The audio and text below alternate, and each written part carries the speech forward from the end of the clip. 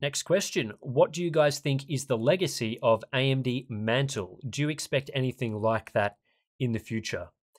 It's a pretty interesting feature itself back in the day when it was first announced. It was kind of, yeah, maybe it hasn't got as much fanfare over the years as it maybe should have, because Mantle, if you weren't aware, eventually became the Vulkan API that we have today for games, and was sort of the first of those lower level APIs like DirectX 12. So DirectX 12 came later. Whether or not they saw Mantle and then made DirectX 12, or whether they were making it at the same time, they're almost certainly making that sort of thing at the same time.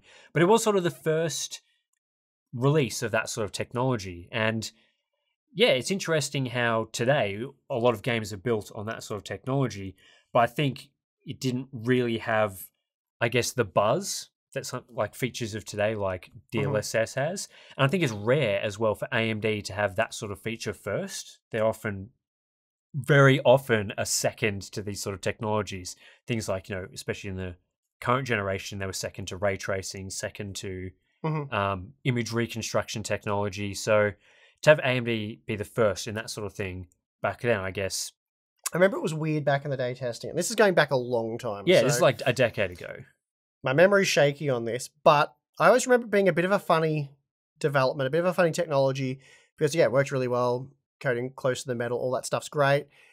For Intel CPUs in a game like Ashes of the Benchmark or something like that, didn't really make any difference. But if you're using an AMD FX processor, using Mantle opposed to DirectX 11 or an older version of DirectX, it was significant because it allowed you to bypass the CPU bottleneck essentially and unleash the performance of the graphics card. And it always seemed like a funny thing that it was almost like AMD were creating an API that allowed either their CPUs to look more competitive in the games that used Mantle, or people who are using FX processors get better performance back in the day. And I'm sure that's not what it was all about, but it was funny how it turned out that way, because I remember testing it for Intel CPUs. There was, it was a couple of frames different. But if you're using an FX processor, being able to bypass that processor was like 20, 30 FPS boost. I think it was marketed weirdly at the start when they announced Mantle. From memory, they sort of made it out like it was a feature that would improve performance for their GPUs on like any computer that you put your graphics card in. You would get the boost from Mantle. Whereas what it really was more you were saying, where for entry-level processors, low-end hardware, integrated graphics, laptops, those sorts of things, if you're running into big CPU bottlenecks, then potentially you could enable Mantle and it would alleviate some of that performance issue. Pretty well what we saw. Give you a performance boost, which was true. That is what happened.